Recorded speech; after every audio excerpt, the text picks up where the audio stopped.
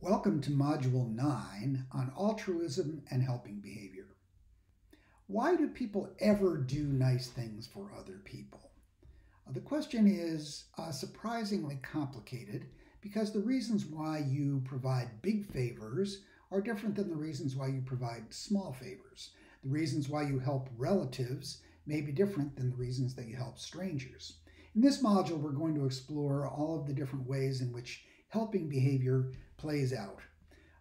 The emphasis is going to be primarily on helping behavior in emergency situations, and I'm especially interested in you knowing about something called the bystander effect. In emergency situations, we're talking about situations where somebody is at risk for physical harm and where there's no ability to plan for it. It's something that just happens suddenly and an individual needs help.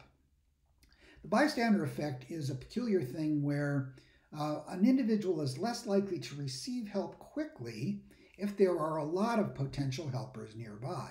If there's only one person there, that person is usually going to help very quickly, but if there's a lot of people there, it inhibits our tendency to be helpful.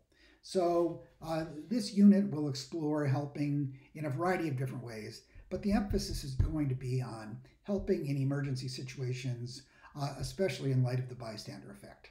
I hope you find it very useful, and by learning about some of these things, you hopefully will become a more helpful person in your own life.